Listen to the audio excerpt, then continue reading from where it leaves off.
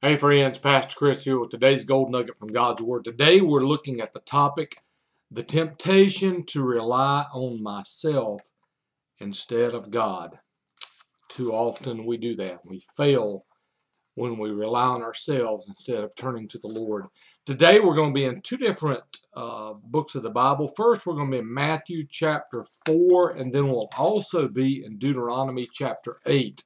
So let's begin with Matthew chapter 4, those first four verses there, and let's look at what Scripture says.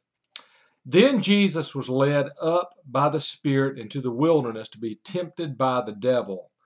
After he had fasted 40 days and 40 nights, he was hungry. Then the tempter approached him and said, "If you are the Son of God, tell these stones to become bread." He answered, "It is written, man must not live on bread alone, but on every word that comes from the mouth of God." We have to realize that the Lord had just experienced something in the previous chapter. The Lord had just been baptized by John. And the Bible says that he had this mountaintop experience. If you go to Matthew chapter 3, verse 16 and 17, let me read to you what it says there.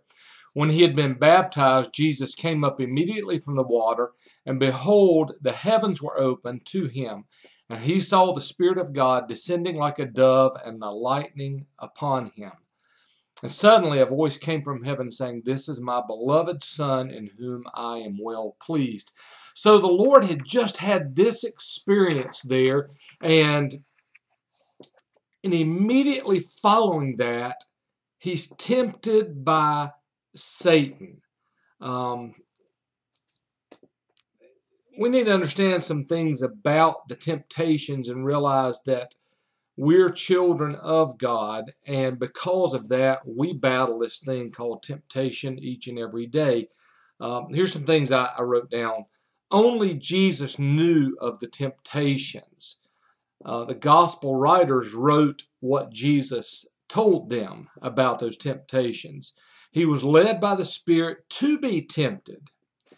First of all, to learn obedience, to control his mind, his body, his spirit. Hebrews 5:8 says, "Though he was a son, yet he learned obedience by the things which he suffered." And that is so true. We can learn so much through the difficult things that we go through in life. Ephesians chapter 2, verses 8, 9, and 10, where it talks about how we're saved. It says we're saved by God's grace through faith, and that not of ourselves, that it's a gift of God. It's not of works, lest any man should boast, for we are his workmanship. We have to understand being God's workmanship means that we're going to go through some difficult times in life. Just as the potter, he puts his hands on the clay, sometimes he applies pressure to shape it. And sometimes in the Christian life, the Lord, our potter, the creator, he puts his hands on us and he allows some pressure in our lives. But it's through those days of pressure that we grow, we're shaped, and we're molded into that image that God wants us to be. And of course, there's those days that are the good days, the easier days in life. And that's those days where the Lord is just gently holding that clay, that pot. As the potter's holding the clay, he's holding it, gently molding it. It's almost like the Lord's giving you a hug on those days and shaping you and just telling you, "I love you." But when the difficult days come, our first response is, how can I fix this? That's the temptation we all battle.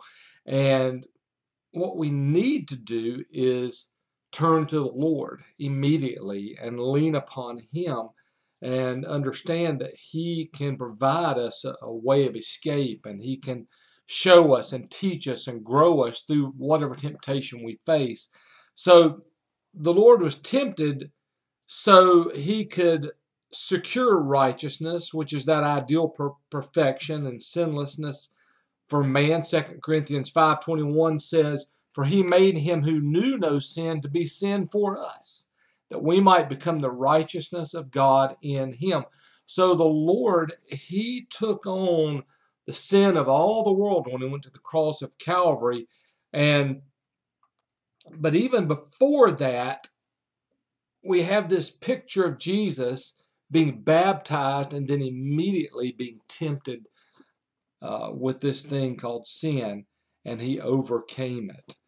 To experience all that the human infirmities of human life, the Lord went through all that to experience all those things so that he would be able to aid us when we are confronted with temptation. You see, the Lord was faced with temptation so he would know what we feel. And praise the Lord that he has the victory over those things. Remember, God does not tempt us. James 1:13 says, "Let no one say when he is tempted that I'm tempted by God, for God cannot be tempted by evil, nor does he himself tempt anyone." So God doesn't tempt us, but he does allow it. He does allow us to be tempted in life, and he allows it so he can prove and demonstrate so that our faith can be tested and proven to strengthen and prepare us for the heavier responsibilities in life. So he can demonstrate his grace, his mercy, his power in all of us as his children. So again, God allows temptations in our life to prove and demonstrate his faith, number one. Secondly, to strengthen and to prepare us for heavier responsibilities. And third, he allows temptation in our life to demonstrate his mercy, his grace, and his power in our lives. One thing that is very important for us to have victory over this thing called temptation is to have regular communion with God. Now, I'm not talking about partaking of communion where you're taking the cup and the bread. That's important as well. But I'm talking about a regular time where you commune with God.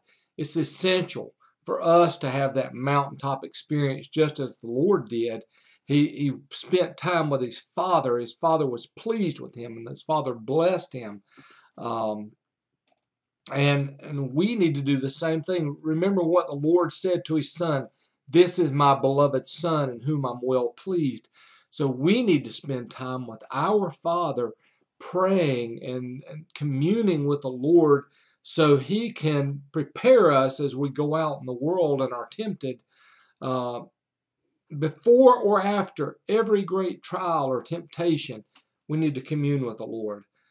There's going to be periods of great service in our lives to God, and we need to be in constant communion with him then as well, so that he can use us and we can be pleasing to him in all that we do. So then it skips over and it goes to Deuteronomy chapter 8. And here in Deuteronomy chapter 8, starting with verse number 2, it says, "Remember that the Lord your God led you on the entire journey these 40 years in the wilderness." Of course, it's talking about the children of Israel. When they were freed from Egypt, they began this journey. They were promised this land called the Promised Land.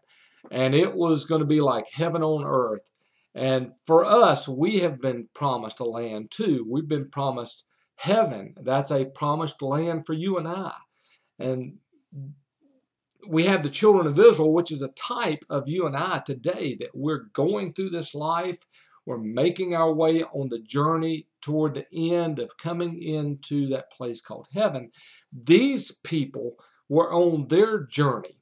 And there's two generations here that took place. That first generation, they didn't get to go in because they disobeyed God. They were complaining so much about being thirsty and having being hot and being hungry, and even when God provided them with manna to eat, they complained about that. They said, "Well, it has no flavor. We wish we could go back to Egypt where we had the leeks and the garlic and where we had the good food there," forgetting all about the torture that they were under there as slaves.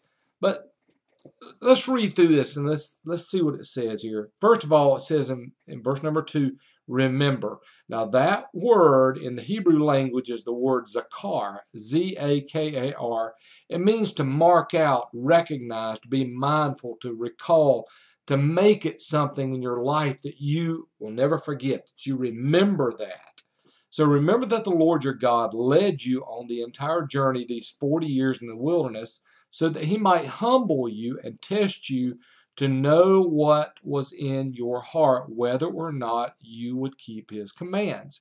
He humbled you by letting you go hungry.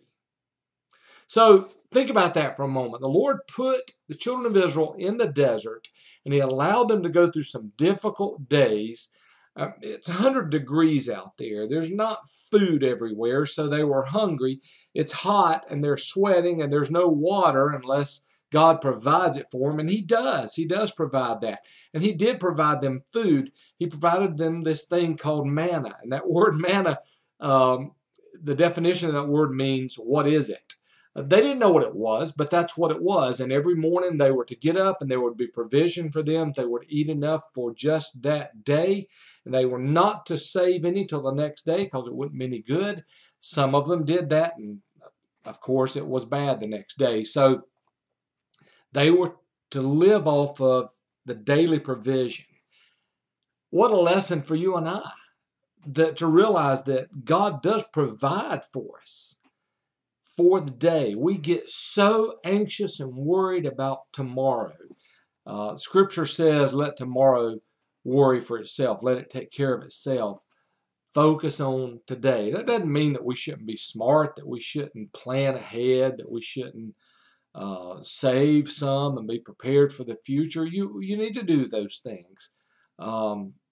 But it doesn't mean to store up all of your treasures in such a way that is not honoring to God. We are to be people that demonstrates a life of humility, a life of giving, a life of living our lives like Galatians 5, the fruits of the Spirit, to have that type of life that we're going through. So realizing, first of all, he said he's providing manna to eat. It's a promise that he's given to them, that he's going to provide for them. Then he goes on and he says, which you and your ancestors had not known, so that you might learn that man does not live by bread alone, but by every word that comes from the mouth of the Lord. So we're to live by God's word. Secondly, it says here, your clothing did not wear out. So the Lord's reminding them, he's saying, I provided you food. I provided you clothing. You've got clothing when you left, and God allowed that clothing to last the entire time that they were in the wilderness wanderings. What you've got there is people that's in the wilderness and they're being humbled by God. God's providing, but they're not seeing it. He even goes on and says, your feet did not swell these 40 years. I mean, they were walking all that time. They didn't have a nice air-conditioned car or truck to get into. They were walking through the desert.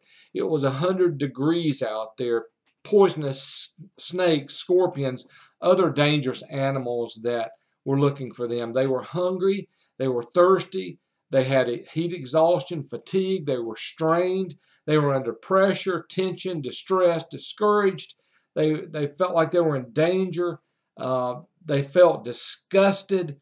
That's the way they were acting and living. It wasn't a group of people that was walking through there, especially not that first generation that was walking through and just singing songs of joy. That first generation was actually condemned because of their sins. They never got to go into the promised land. That second generation, however, they did listen to Moses. They listened to his preaching, and the Lord met their needs. Folks, we need to understand that just as the Lord brought discipline in their lives, he brings discipline in our lives. When you are going through something difficult, a wilderness wandering, where you're just going through something and you're like, Lord, what are you doing? Why am I in this situation right now? I don't understand this. This is too hard for me.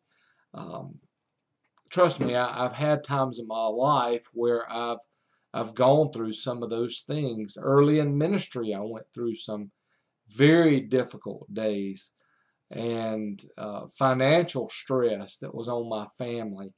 There was a time where we didn't know where we were going to live, but we just kept trusting God. And I shouldn't say just kept.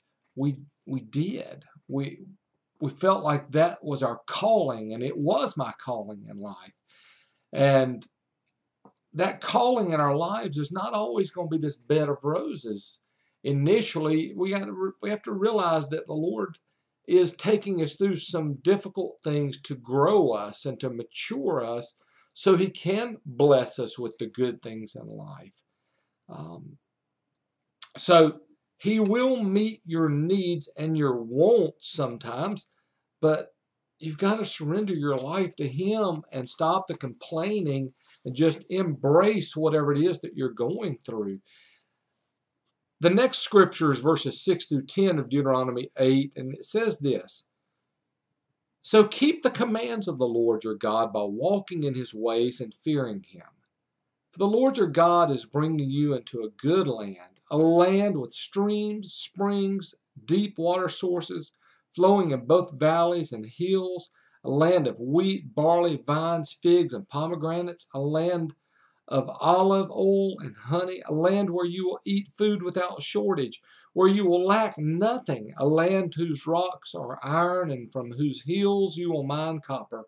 When you eat and are full, you will bless the Lord your God for the good land He has given you. It finishes up by telling us to live a life of thanksgiving, to praise the Lord for each and every day, for His provision. He allowed you to wake up this morning. That's a gift from God. He has allowed you to be able to get in your automobile and drive to work, or He's provided you with that job that you have to go to. There's lots of people out there that would love to have your job.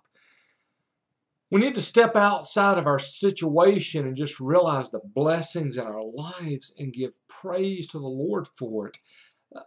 The children of Israel were on their way to the promised land. You and I are also on our way to the promised land. It's called heaven. So whatever we go through in this life is just for a moment. I love the way the Apostle Paul finishes up 1 Corinthians chapter 15, verse 58. He says this: Therefore, my beloved brethren, be you steadfast. That means you should hold on to your faith. Then he says, be immovable, which means to be firmly planted on a foundation of Christ in your life. And then lastly, he says, always abounding in the work of the Lord, which means that you're continually growing in your knowledge and your understanding of the Lord. The last sentence says, knowing that labor is not in vain. So be steadfast, immovable, always abounding in the work of the Lord, knowing that work's not in vain. The challenge for you and I to do is to ask ourselves this question: how am I spending each day? Am I wasting time daily, or am I living each and every day for the Lord? Am I growing in my knowledge of Him? Am I giving Him my all? Am I totally surrendered to His will for my life? Or am I letting the temptations of this world and of my life pull me in such a direction that I'm trying to lean on myself rather than leaning on the Lord? Do you rely on self instead of God? If you do rely on self instead of God, life's not going to be very fun for you. You might say, well, there's all kinds of people that just look like they can go out there and live and have a great time sinning. They live for the devil and it just seems like everything's going great for them.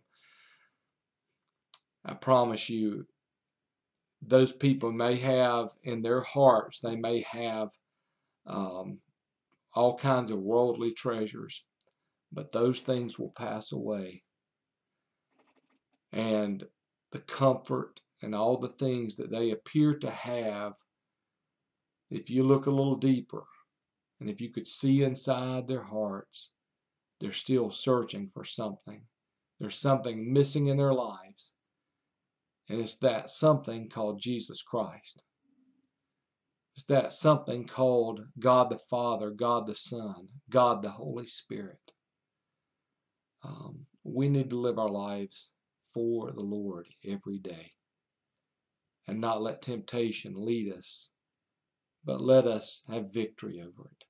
Let's pray together. Father, thank you, Lord, for my brothers and sisters in Christ. I pray, Father, that this study today would grow each of us, Lord, to just take each day and realize it's a blessing from you, Father, and that we are on that journey to the promised land.